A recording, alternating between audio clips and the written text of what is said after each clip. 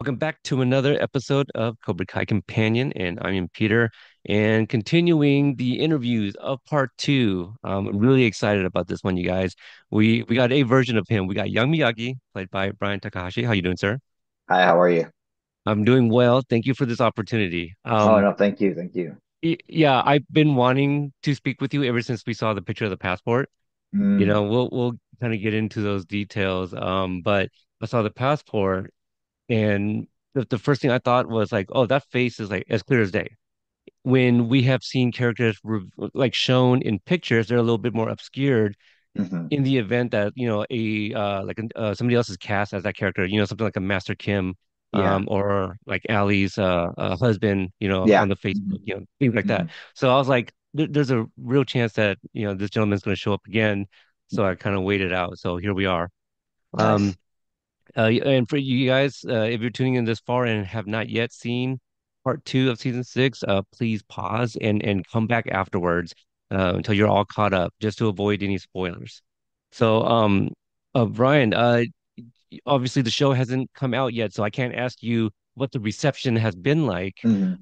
But at the very least, when part one was released and your photo is shown in the passport as Mr. Miyagi, was there any friends or family that reached out? Recognize that No, photo? nobody, nobody even batted an eye. I think the only person that did that was my wife, I was sitting right next to her, and it's because I was just sitting next to her, but nobody has said, "Hey, is that you?" or anything like that. I think it was just so quick.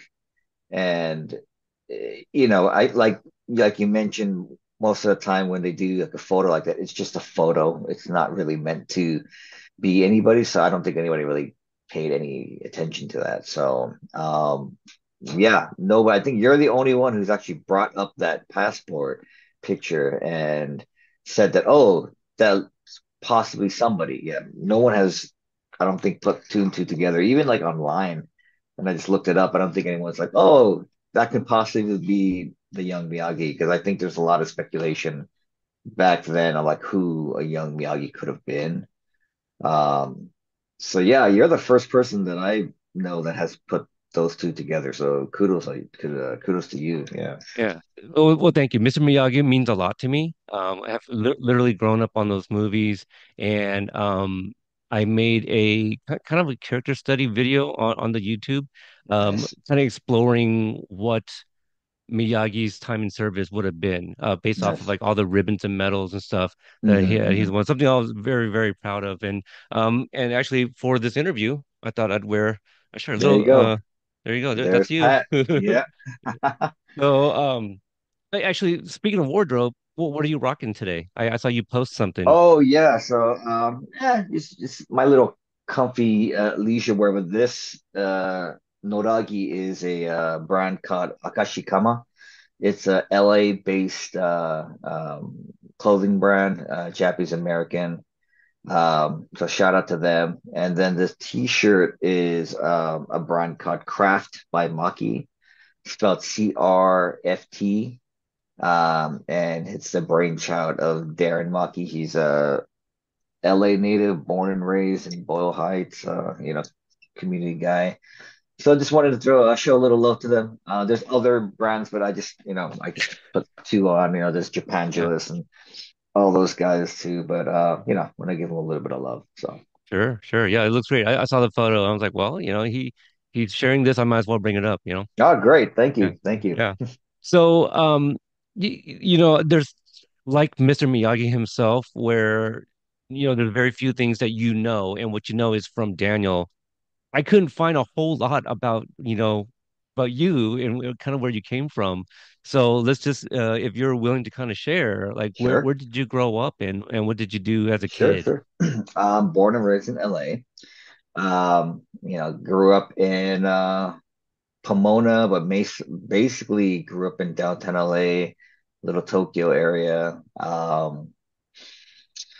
Spent some time in the South Bay. And people who know, went to Bishop Montgomery out there for high school. Went to Cal State Long Beach for college, and I've been acting for, man, over 20 years now. It's been a long, long time.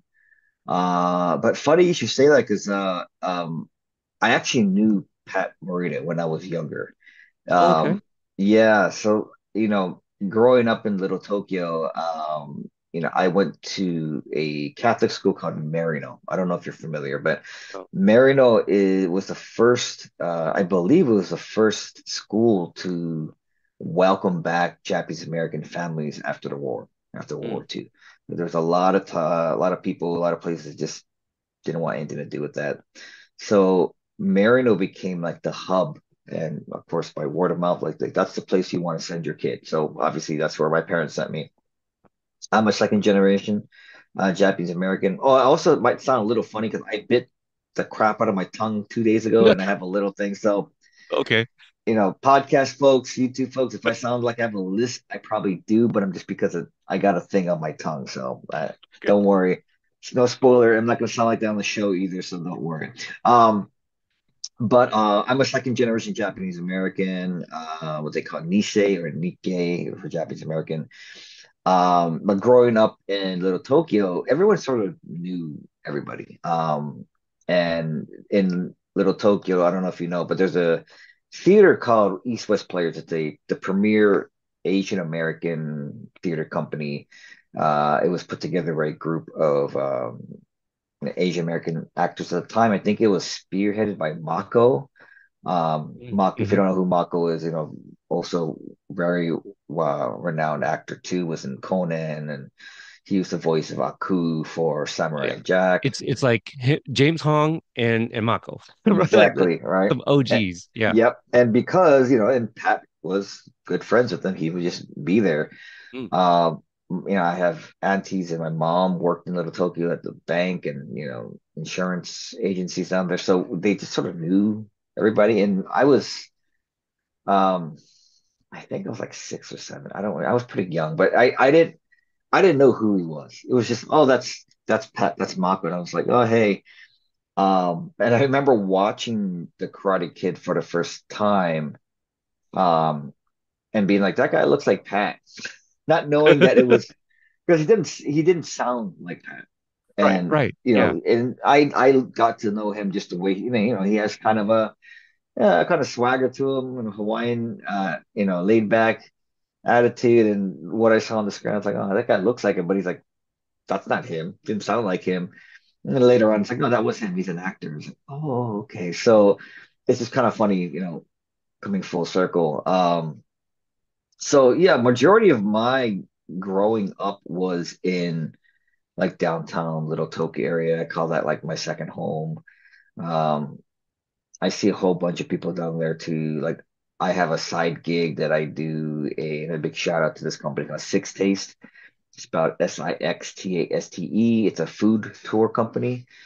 And I give food tours in Little Tokyo and downtown, stuff like that. So it's really cool to kind of get back to that, Yeah. to show people who, even though they live in LA, they probably don't even venture out that way. So it's like through this company, it's like, hey, let me show you some cool things and me introduce you to some cool businesses, family owned, stuff like that. So, but yeah, that's Yeah. pretty much me in a nutshell. So, Yeah.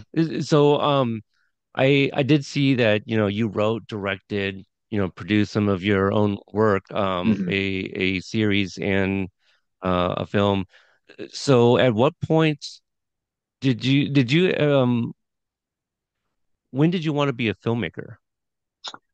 I think everybody going into this profession in entertainment, the main thing that I hear is that they want to tell stories, and it's you pick your media, right? If you want to be an actor, writer, filmmaker, costume designer, lighting design, whatever it is, you pick your medium. But I think you just have to be pretty well versed in all that really to kind of get a full picture of that. And those are just honestly, it was just things to do. The short film was a collaboration with a couple of people that I knew.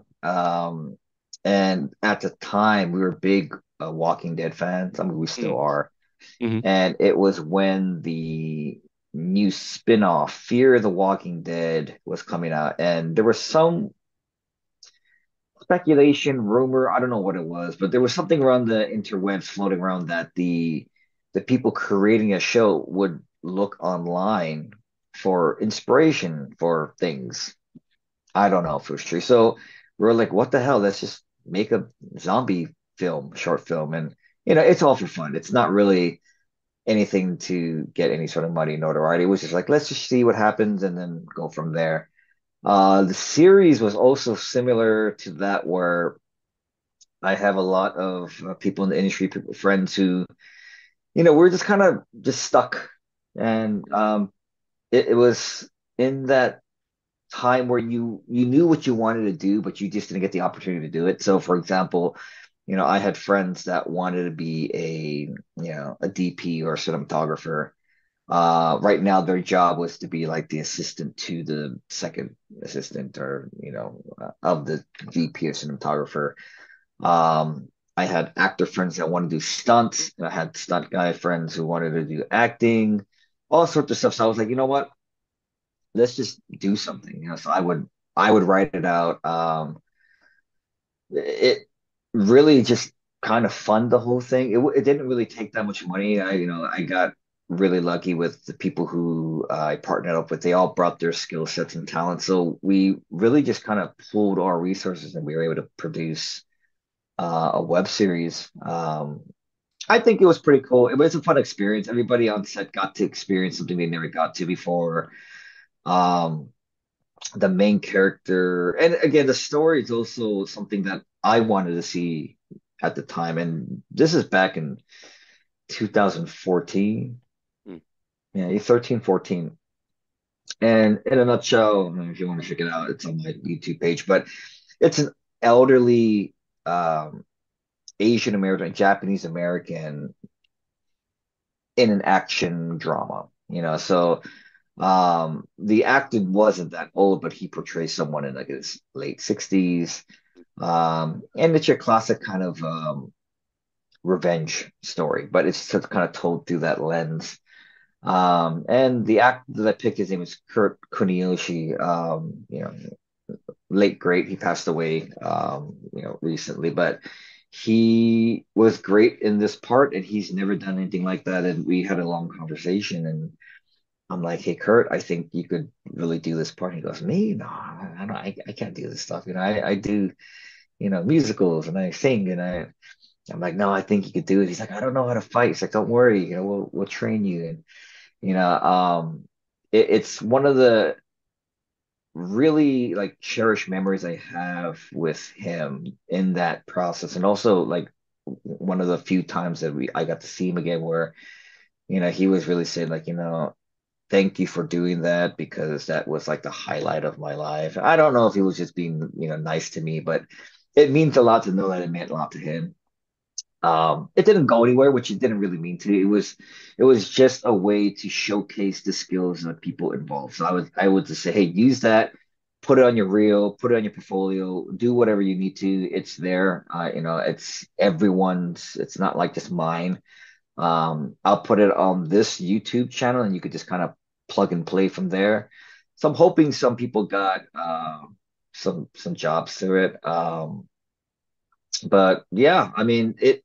I think that's always really been in the works. Acting is my main thing, but I also write. Obviously, I produce, I direct, and things like that. But I think all those are interconnected. I think if you're a good actor, you probably would be a good writer. And I think if you're a good director, you could probably be a good actor. And so one of the best directors that I've ever worked with was with Clint Eastwood. Mm. Um, and he really just understands just what the actor is going through. So he kind of breaks it down where this what he wants from you is natural. He's famous for not saying action or cut. He just goes, okay, and that's enough. And that's it. So yeah, I think any one of those avenues I would be happy with, if not just satisfied with, if acting didn't go anywhere. If I got into it, the writing or directing and things like that, I would still be cool because I'm still telling stories. So, Mhm. Are you able to kind of look back and pinpoint like one movie or like oh a yeah, moment where you were completely inspired? Like, that's what I want to do. I want to tell stories like yeah. this. I have several, but I think the one, and it hasn't aged very well, but I guess it's fine now. So I saw this interview with Mel Gibson, and at the time, this is like, mind you, this is like late 80s. So Mel Gibson was still, one of the bigger stars. And I don't remember exactly the phrasing, but it was somewhere along the idea that wouldn't it be great if your job was to just make people laugh and you got paid for it, right? And I was like, yeah, that sounds great. Love that. So that was one of the big things. But, growing up, watching those, classic 80s movies from, Back to the Future to Big with Tom Hanks and, all that kind of stuff, that really what inspired me to be like, you know what, why not?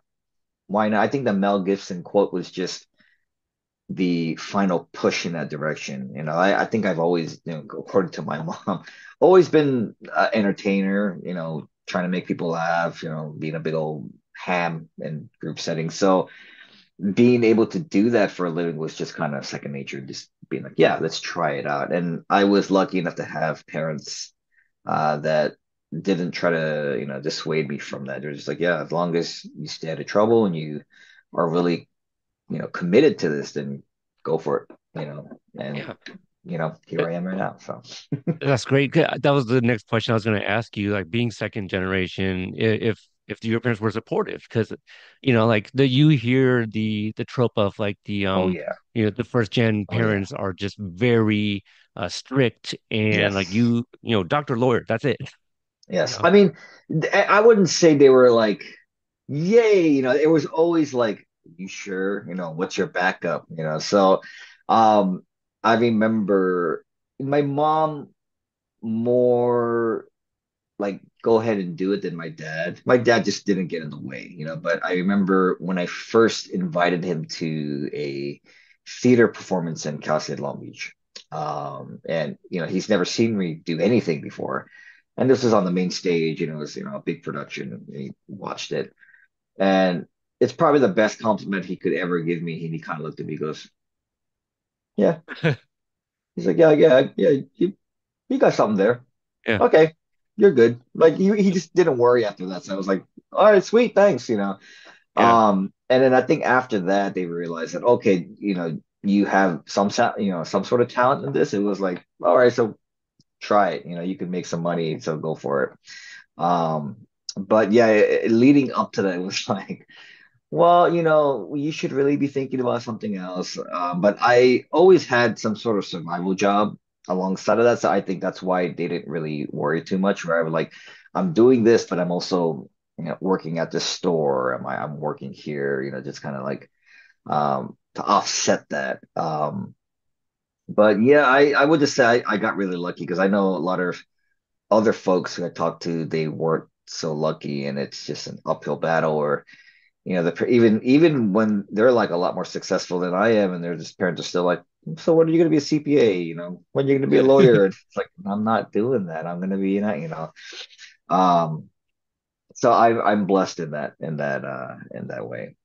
It'd be funny if you can say one day, and I feel like maybe I did read this in your crib, but it'd be funny to say, well, I'll be playing one on TV today. Exactly, right? Yeah, yeah. Sometimes I'll say that, but like, yeah, don't worry. One day you'll see me on TV as playing this one. So. Yeah. There you go. Did you ever do martial arts? Because I know you dabble in some stunt. I did, yeah. So, martial arts was one of the big things that, got me cast in this role. But yeah, I have a background in martial arts, did it with my dad growing up, just, dabbled in a whole bunch of different things, got into stunts, coordinating and things like that. So, um, it's always been in the background for me. And to be completely transparent, before I booked the role for Cobra Kai, I haven't really been practicing as much as I was.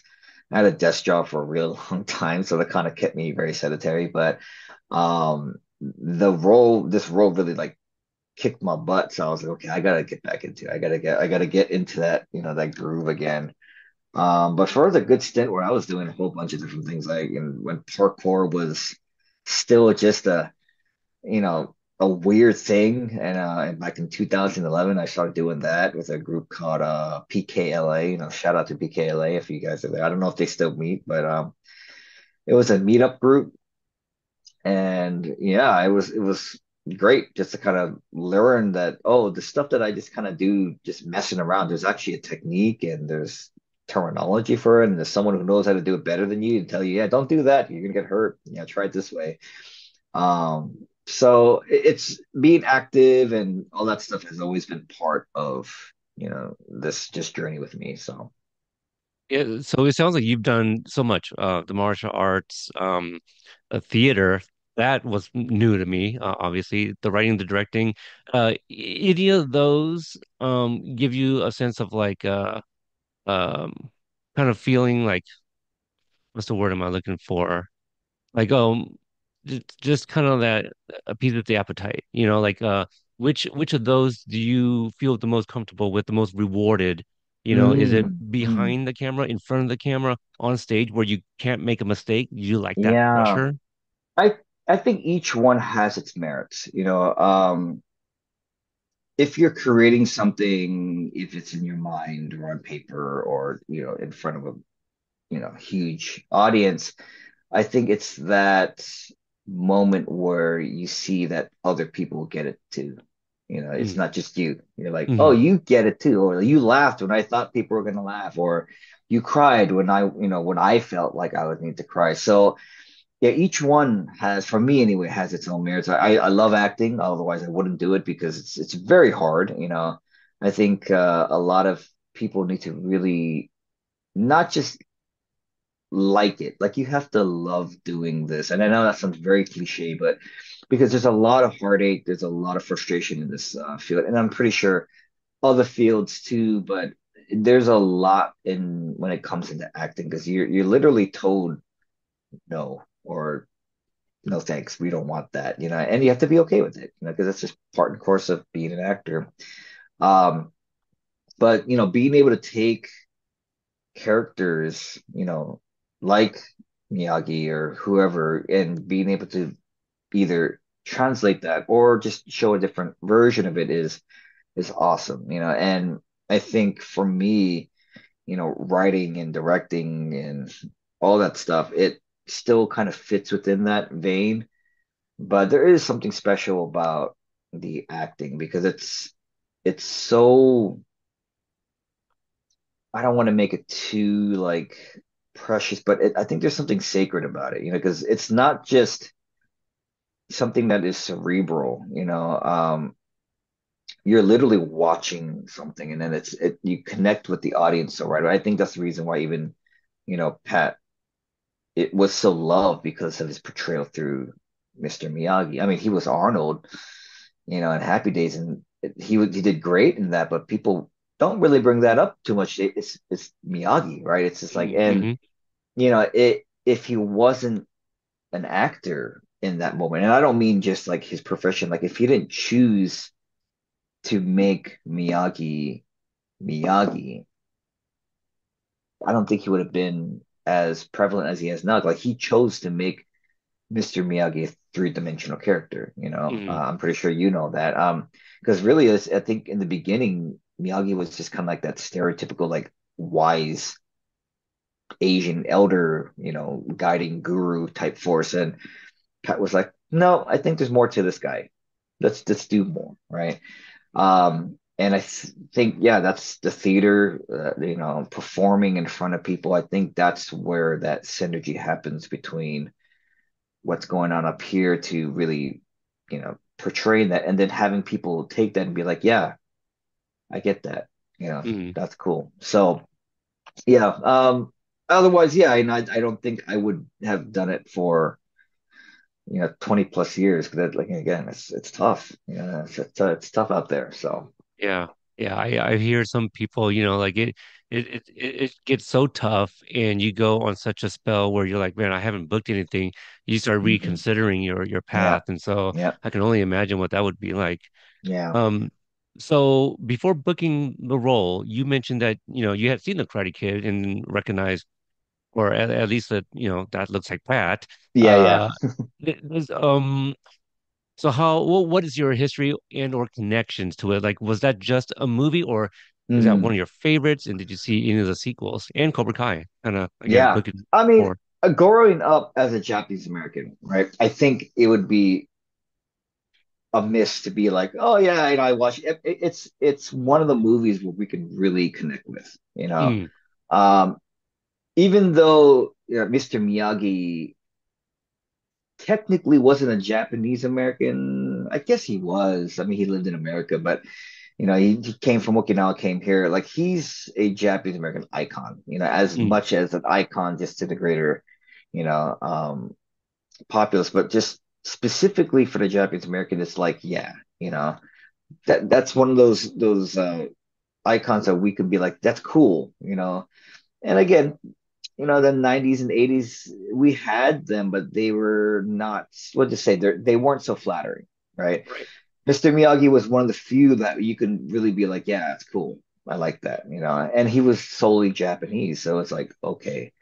Um, so growing up, because I had that connection, it always had a special place. I was like, oh, the Karate Kid. Um, Karate Kid 2, Karate Kid 3. I don't really, I did watch Karate Kid 3, but I think it was much later 'cause I didn't even know there was a Karate Kid 3 out at the time. Mm, Um, and I think I saw bits and pieces of the next Karate Kid. I haven't seen any of the Jackie Chan ones, unfortunately. yeah. But when Cobra Kai came out, yeah, I was all over that. I mean, I was like, that's cool. And of course, the whole thing with How I Met Your Mom, and that was like Yeah. and I was like, I need to see this. And yeah, the whole story of it being, you know, around Johnny Lawrence is like, yeah, that's dope. Let's see what goes from there. And then of course, 6 seasons later, you got this whole Miyagi verse thing going on. But I think in general too, just because the Karate Kid world really opened up. I wouldn't want to say like it was like the floodgates, but it really did open up, an audience to Japanese American, not only characters but actors, right? Yeah. Tamlin Tomita, ironically enough, is a really, really big Japanese American community advocate. I mean, there's this annual Japanese American festival called Nisei Week. It's the Yep. longest running, right? Ethnic festival in I think the United States. Mm, And I've gotten to know Tamlin Tomita through that. So, we're very close, good friends. So just even through that, it's just like that's crazy. That's Tamlin Tomita. But now it's just like, oh, that's Tamlin, she's just, Mama Tamlin or just, one of the community members. So she was, I mean, NDA wise, I mean, she was the first and only person that I was able to tell when I booked this one because she's part of the show and she was ecstatic about it. But she actually sort of even helped me, you know, by telling me her experience working with Pat in Karate Kid 2 and things like that. Um, so in general, the whole franchise, it does hold. I think even if I didn't even consciously make it that, it holds a special place in my life because it's so iconic. I don't know how many times um we try to channel Mr. Miyagi, or at least I do if I am playing like an older character in a play or something, if I'm doing voiceover work or something, and it's a very distinct accent. It's not just a Japanese accent, it's Pat's Mr. Miyagi accent. So yeah, it's easy to say like, yeah, this it's very special. yeah. It's you mentioned iconic, classic movie character, but means a lot to a lot of people too. Just Yeah. all the Miyagi isms, the Hmm. life lessons from Yes. all of the films. So how do you book a role like this. Mm, I don't imagine they're going out there and saying, "Hey, we're looking someone that can play Mr. Miyagi," because yes, this story, this plot line is something they want to keep close to the chest yes, to, yeah, so that way it's a big surprise. I was even yes, surprised for some of the marketing that came out with part one, with his box and stuff. I go, oh man, that would have been cool if they just, revealed it while people were watching it, as opposed to exactly. saying like, hey, watch it because check this out, you know? Exactly, exactly. Yeah, so the audition was very secretive. They didn't say who it was. It was Mm. a fictitious character, and a fictitious scene. It was just but there were hints in it. And the biggest one was like the accent had to be very specific, and it wasn't just like a Japanese accent. They were asking for Miyagi-esque without saying Miyagi. The the scene was it was like Daniel sees another sensei at the tournament, and it reminded him of Mr. Miyagi. So he has to come up and talk to him. And, you know, the character, there was a lot more dialogue in the audition, than the actual scene. But the character really just embodied what Mr. Miyagi was to him. And it was just a way for him to be like, oh, you remind me so much of my teacher. So going into it, I didn't really know what they want. I just knew it's like, okay, so if they are going to be doing it like this, if this is true to um the audition, because usually if other actors probably would know this too, when you audition for Cobra Kai, it's not Cobra Kai. It comes out with a different title. I think it's Working like the title, art, yeah. yeah, like an arborist or something like that. Like, so you're like, what the heck is this? But this time around, it actually came Cobra Kai. So I was like, huh, that's really interesting. So there's again a lot of clues. I think they're really trying to kind of help the actor be like, look, this is what we're looking for, but we can't tell you, but look at everything and try to figure it out. So right away, I was like, okay, they're looking for a Miyagi type character. So I'm gonna go and do the best that I can. And obviously going back, looking at the films again, seeing mannerisms, body language, the way he pronounced things, his cadence of the way he talks, that all really helped me inform like how I'm going to come about doing this character. And yeah, set it up, hope for the best. And when I got the confirmation, it was like, oh, the character that you auditioned for is not this. It's actually for young Miyagi. And I was like, wow, okay. But no script, no nothing. So I had no idea what this was going to be. I was like, awesome. Um, and it's kind of a surreal moment where you're playing like Miyagi, and it's like, wow, right? It's like that's crazy, um and at the same time, my wife, she's very into tarot cards, and she's trying to get me into it. I get into it, but she knows, me, I'm sort of a skeptic, so I'm kind of like, okay, but she did a reading, and it sort of pointed to this, and then she's like, there's probably going to be something good coming out of this. I was like, okay, we'll see. But even though deep down I was like, I don't really kind of go for that mysticism, but there was something about this where I was like, I could really do this, and not to sound cocky or anything, but it's just because, I understood not only you know, Pat's take on it and where that came from, but just being in, a Japanese American myself and knowing the history that it's being drawn from, I was like, I can do this character justice. I'm not gonna just be fan service and be like, hey, there I am. Hopefully, if when you guys watch it, then hopefully you guys let me know. But going into it, that was my intent, to be like, look, I want to really do this character justice. And again, I've obviously all actors in this position would do the same, but I can only speak for myself. And then I'm like, yeah, this is something that not only is it going to be just iconic, if this was it and this was like the I was done after that, I would be like, great. Hopefully that's not, but I'll be like, that's cool, because like no one can really take that away from you. It's like you got to do that, great. Um, so the audition process and things like that, you really still gotta kind of take it as though it's an audition. You can't get too precious about it because then, because it was self-taped, but you have to self-edit and you understand, you do your Mm. editing. So, you have to be like, okay, is this good enough? Yeah, I think this is good enough. And I think I did 4 or 5 takes of it, and I was like, okay, that's good. And I gave him my best two and sent it off. But yeah, they really did a good job to inform at least me that this is Miyagi without saying this is Miyagi. And I think one of the things that my agent was telling me, they're like, oh, just to let you know, they told me that it can't just be a regular accent. It has to be like a very specific, yeah. And I'm like, Miyagi accent? She's like, yeah. And I'm like, do you know what that is? And I was like, yeah. I'm like, if you don't know what that is, then you shouldn't be playing this character. If you have to be like, what is that?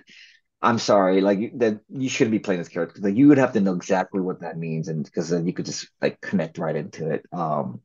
You should be able to hear that in your head. So So yeah. now, Pat's Miyagi accent, is that literally just Pat's accent, or is he trying to do like an Okinawan accent? Could they have said No, that? No? I don't think so. I mean, I think Pat. I mean, I don't. I mean, again, I'm not like super close to Pat. I just knew Yeah, him. yeah. I don't think. I think that was just talking to people he knew. It was a something he just came up with, but I think somebody was saying it was like an amalgamation of different people he knew, Mm, and it just sort of came out. Like it wasn't something that he was trying to do. He said it felt right. It hmm. felt right for the character. It felt right for, what he was trying to portray. So that's what I meant, where like you have to kind of understand where he was coming from to make Mr. Miyagi, Mr. Miyagi. And it wasn't just generic, wise Asian guru. Um, so, because at the Okinawan accent, from the Okinawa people I know, it doesn't sound like that. But again, everybody has a different accent. But I think Mm, it's solely very uniquely what Pat came up with, and it's one of those really clear voices. Like if you just heard a line read, just like, people can tell who that is. It's not going to be like, who is that? Like you can tell right away who even if you get a really obscure line from any of the movies and you play it, you're like, oh, that's Mr. Miyagi, it wouldn't be like Mako or wouldn't be anybody else. You're like, oh, that's Mr. Miyagi. So yeah, I really believe that was Pat's own invention, and that's just taking that character, you know, ingesting it, and then really kind of creating that out of his own, just I don't know what you want to call it, intuition, mm. and it worked. It worked really well. So, Oh gosh, that's amazing. So where were you when you got the call, the email mm, that you got it? where was I? I think I was at home. That's the one thing where, excuse me. Yeah.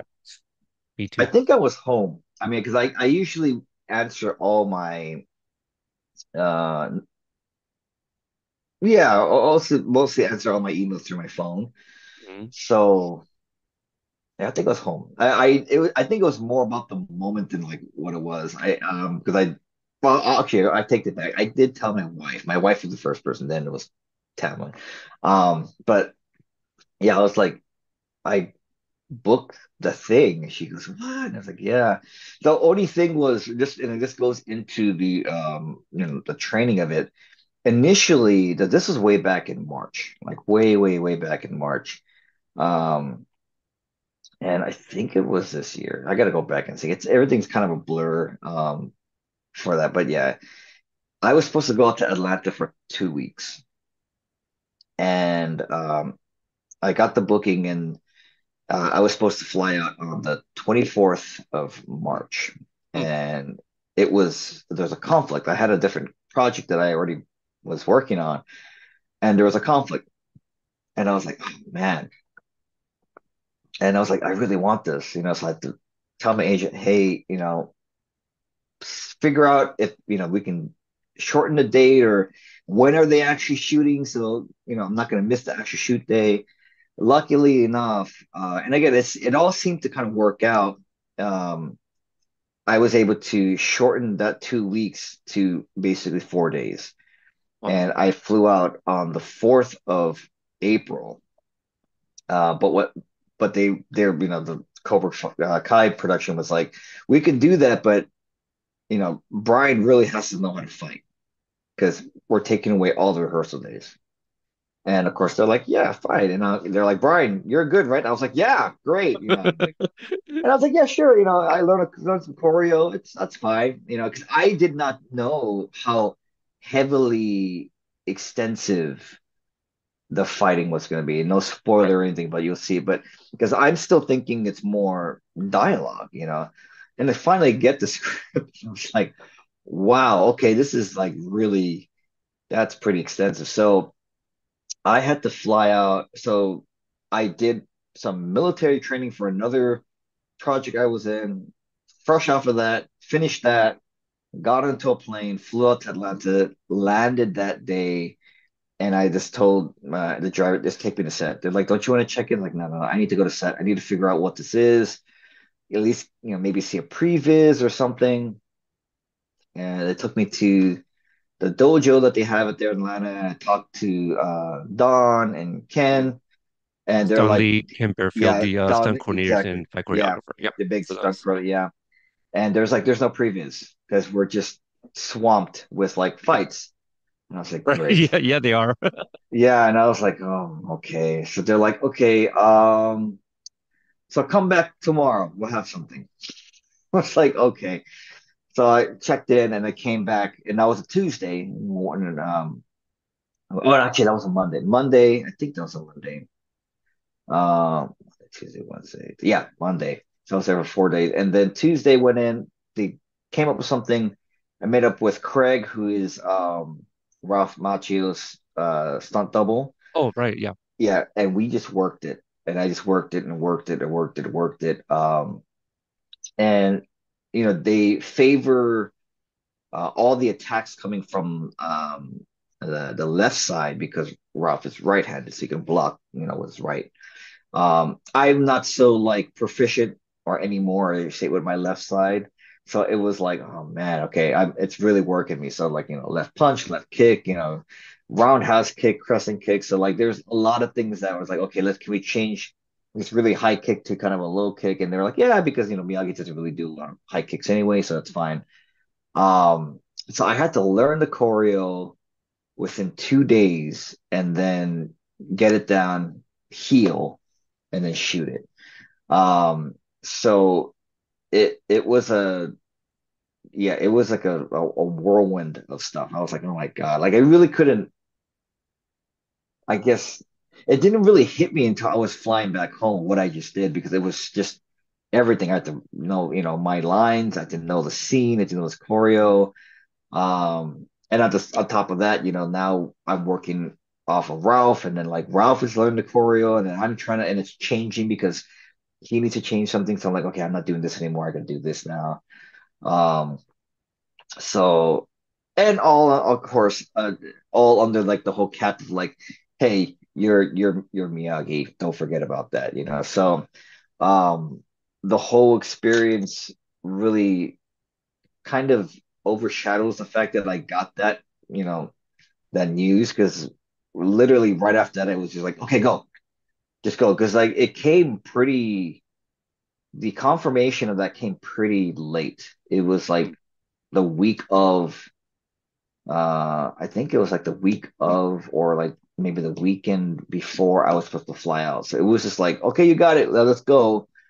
So I really couldn't, I just register what was happening before I knew what was happening. Because like when I was going over there, I was like, okay, I had to get this fight down. I have to get this fight down. It's a pretty extensive fight. So I was more wrapped up about that. And yeah, like that's the one thing I do remember on the flight home. I was just like, what the heck did I just do? Like, that's crazy. I just did all that and it's done now, you know. So Yeah.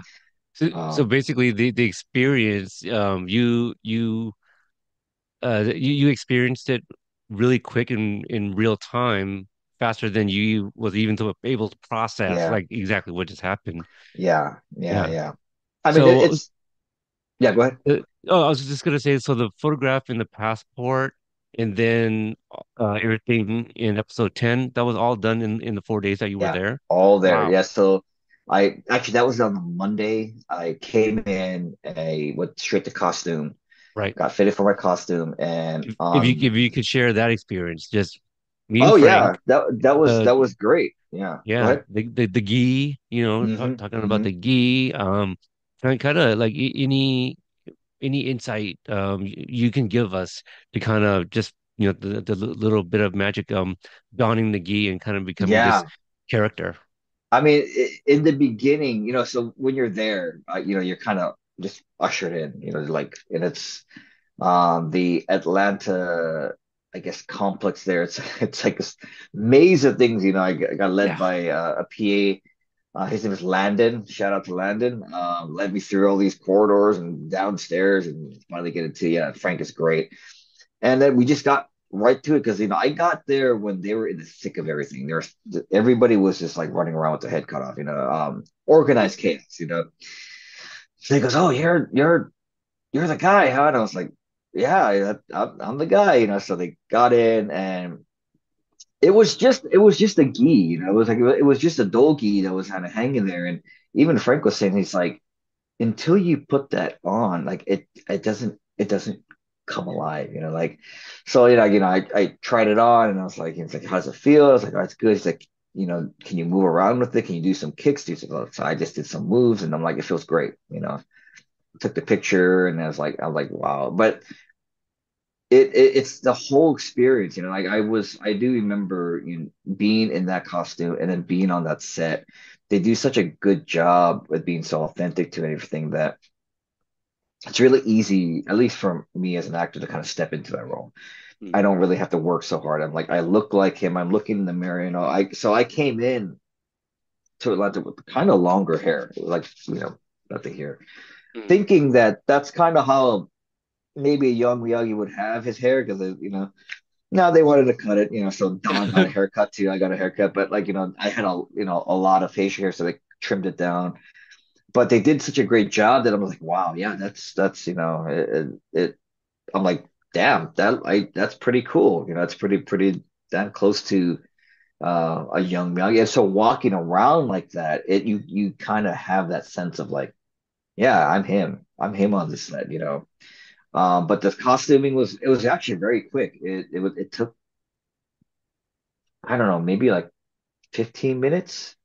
I was just there. They put it on and they're like they got the sizes right, so nothing was ill fitting. I didn't have to wear shoes, so obviously I'm not wearing. So they're just like, "All right, good," you know, and you feel good. I was like, "I feel good." They're like, "Okay," and then I met the prop guy, and then I took a picture of that, and you know that got made into the passport. I Ah. still I'm Mhm. reaching out to him and to the prop guy to be like, "Hey, if you have that passport." I, you know, I'll buy it off you because that would be such a great like memento for this thing, but he hasn't reached out to me yet. Frank did. I reached out to Frank and Frank got me in touch with the email for the prop guy, but I'm pretty sure he's busy. So, but Yeah. Yeah, yeah. that's really cool. I would love to see that up close. Yeah. I'm sure, we ask the right people, we can probably get a hold of it. Nice. Um, yeah. So you're in. Oh, so how about this? What about after booking the role? Mhm. Did you get a chance at some point to meet with like John, Josh, and Hayden over Zoom or something? Just talk about the role? No, this was Okay. so quick. And Yeah. again, maybe that could have been the case if I went earlier. You know, like again, I was Mm, supposed to be there 2 weeks, and that went right. from 2 weeks to 4 days. So no, right when I got there, everybody was in full production. It was just just go, go, go, go, go. You know, it was there wasn't any downtime, you know, so I didn't really meet anybody except for the people in the scene. There was a couple of actors who just were there. They weren't in the scene, but they're just kind of hanging out. Um, I met Hayden, just because but I didn't meet William Zabka. He was doing busy scenes. I met, mutual friend William Yep. Ford. He was there. The actor plays Terry Silver was there, but they were just hanging out. They're just like, Mm, yeah, we're just hanging out. Chosen's Yuji was just hanging yep. out. They're just, because they're all in Atlanta, so they're just kind of just like hanging out. But I just got to meet them. I guess they wanted to see who was playing, young Miyagi, so they're just kind of like hanging out. So I kind of felt a little, no, they're all watching. Okay, that's cool. But really there was very, very little time to meet anybody. I kind of saw I just said hi to Jolo, but Yeah. everybody was just busy. Like everybody was either in the dojo or doing going over the scenes or so didn't have any of that. There was no meeting, no talking. The only thing I could say was when I got there, there was like this very, I don't want to say pressure, but that's kind of what it was. It was like the sense of like, there he is.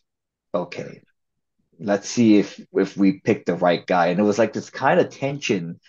Everybody kind of was like, they would kind of like look over and just kind of stare and like, "Oh, okay, Um, uh, so there was a trainer out there named Tony. I don't know if you know Tony, but Tony's Master great. Tony Tony Chung. Yes, yeah, Yeah. great martial artist too, but like really great guy. I got to talk to him, and he kind of broke it down. He's like, everyone's really excited for you to be here, but everyone's really nervous that you. I'm like, yeah, I can feel that, and that sort of dissipated. Actually, it dissipated after we did the scene. So or during the scene. So I was like, okay, that. So to me, that speaks like, okay, they can now just be like, okay, good, he could do the job. We're not worried, but going there, it's like the new kid going to school. Like everyone's just kind of like, let's see if you can really do, Ken, Don, same thing. They're like, can you really do this stuff? And I'm like, yeah, yeah, it's because it's like you already have 2 days, man.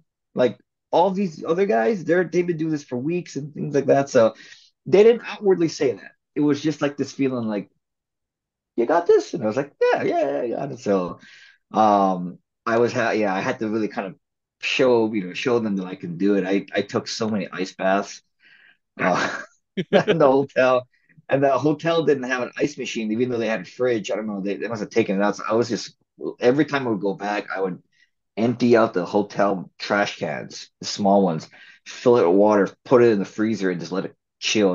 And I got back from rehearsal, dump it into the bathtub, just soak my arms in it, my legs in it. And I was like, man, I was super sore on the shooting day because I was just working, working, working. But yeah, Dom and Kim were both happy. Ralph, Billy, William, they're both happy. I Hmm. never got to meet him, but an AD passed along a message from him saying like, yeah, we hired the right guy, great job. And I was like, sweet, awesome. Um, the Ralph gave me the biggest compliment, and I don't know if he was trying to, but he was like, listening to you speak, as Miyagi, doing the lines, he's like, it's giving me chills. Like he's like, I feel like you're him, and I'm like, and I think he was telling me in terms of an actor because it really was allowing him. And I'm not trying to speak for him, but just being opposite in the scene, I can really tell that he was just kind of letting all that producer brain go, all the executive stuff go, and just being in the scene. There's Hmm. a couple of times where he's like tearing up. He's getting very emotional.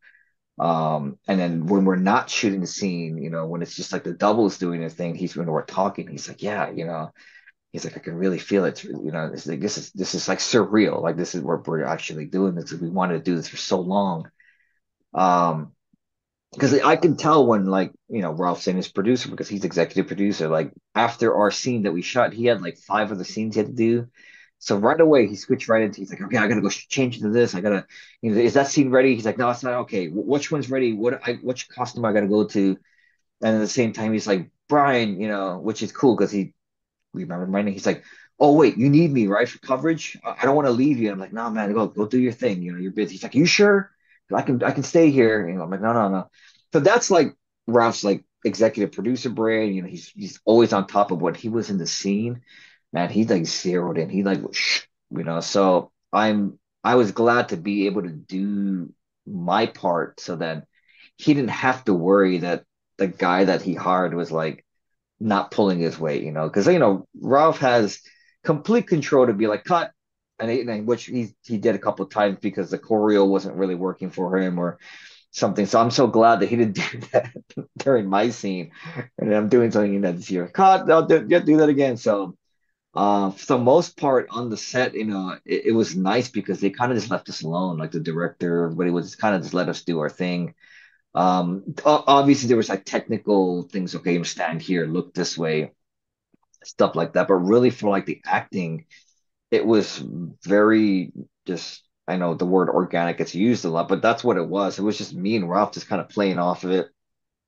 Um, and then with the fighting, same thing. The fight morphed because there's like certain things that didn't work, or I think at the time too, Ralph hurt his one of his arms, and one of the moves he was doing was like bothering him, so we had to change it Mm. up, and then on the fly. So Um, but I really feel because he was so just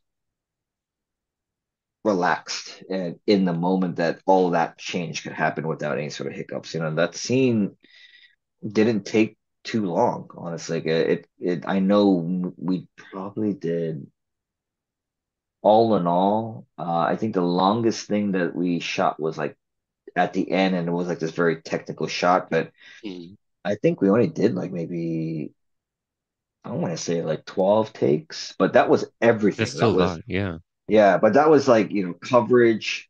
And, it's a fight scene. So the fight scene takes a lot. It was the coverage of, Ralph, coverage of me, coverage Mm. of like, Ralph The with like, audience. yeah, the audience, right? Entrances, close-ups, masters, all that kind of stuff. So all that within like 12 to 15 takes is still pretty fast, because Yeah. you can probably do, 10 takes on one thing alone, but it was just like, okay, let's go to the next one because I think they didn't have time. They needed to really kind of get, going, but they wanted to really make this scene, give it the time. Because I remember I forgot somebody, I think it was the AD, and they were like telling Robin, he's like, no, no, no, we're gonna do this right. Do it right, So so I'm grateful that he gave the scene the time it needed to really be its best, but at the same time, we did a great job, kind of just like knocking that out. So Yeah. Was it Sherwin that directed that sequence as well? 'Cause I know he directed the uh, episode. I don't know if I think so. sometimes, Yeah, yeah, yeah. It was same director, sure. Yeah. okay. And I barely really got to interact with him because he was more. So he was really more looking at the whole scene, like moving Yeah. extras around, things like that. And I think he just really trusted us to just be like, just do your thing, do your thing. The funny thing was the camera operator was also named Brian. So there was a lot of like, oh, Brian, can you move left? And I'm like, yeah. He's like, oh, no, no, no, camera, Brian. So at the end, we were just like, I'm just like, just call me Miyagi because it's gonna be easier. Because Yeah. otherwise, we're gonna be like, who. But yeah, no, even with the organized chaos of, that day, like everything was running really smoothly, I gotta say. There was no starts and stops or anything like that. Everything was really kind of even when like the changing the camera, the lenses and stuff like that, everything's very, very, very efficient. So Since you were there in such a like short amount of time, were you given any direction on how to portray young Miyagi? Because, uh like he's yeah. been around for 40 years now. Yeah, yeah, And so not really. I mean, I think they gave me a lowdown on the scene, and they said this is what it is. It's I don't want to spoil anything. Everybody you saw it, can. Yeah, we but we already yeah, gave the little warning, yeah. so we could So talk about it.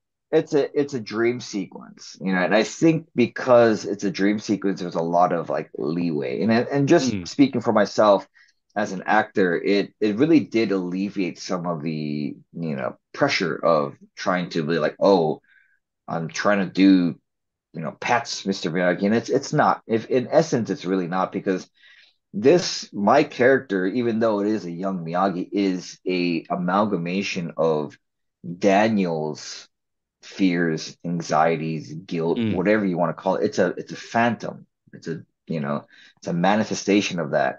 So being able to play that, you know, is what the motivating force was for the scene. And I believe that's also what the director kind of wanted to. And he's like, you're Miyagi, but you're not. This is like an interpretation of him.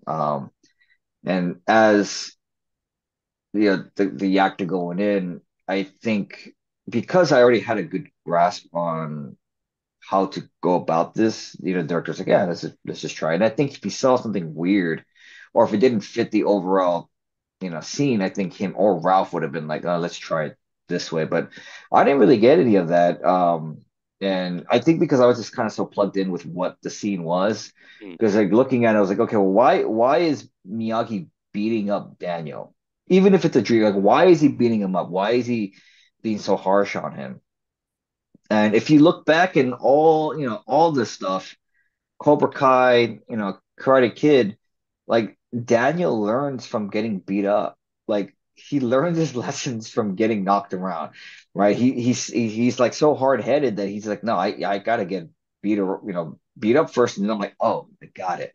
So I think this is like to me, that was like his psyche of being like, look, you got to learn this lesson, and just going a little bit more meta about that. It's like if let's say if Miyagi for some reason lived in Daniel and was able to see his progression from Karate Kid, well, let's just say after his passing to, from season one Cobra Kai to now, would he be happy with the Daniel currently?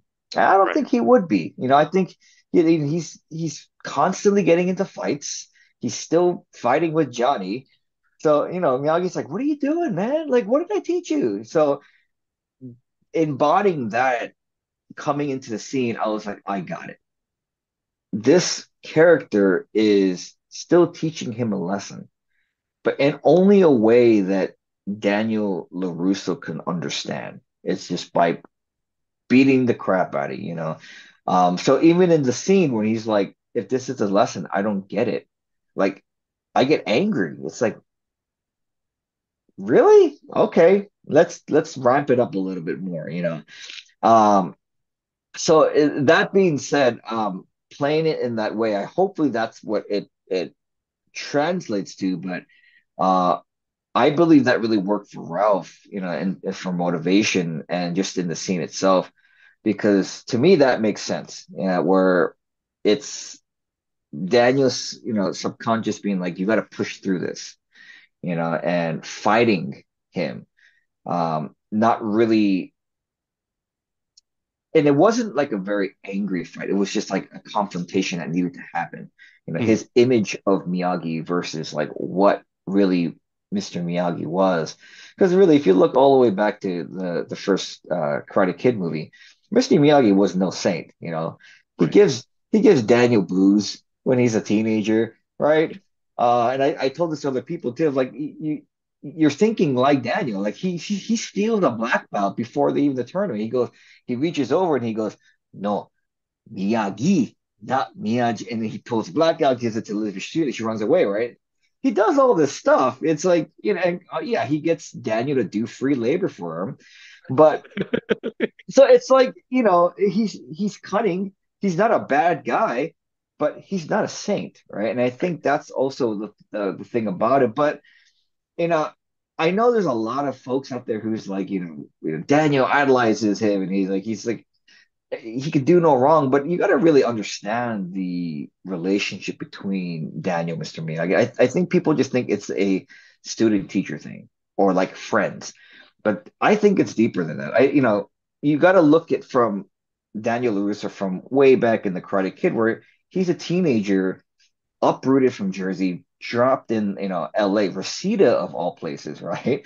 Right. And then being like, his mom's like, it's gonna be fine, you're gonna make friends, go, and it's not, right? And he doesn't have a very strong male figure in his life, and he's losing it. He's getting into fights. He doesn't really know, who he is.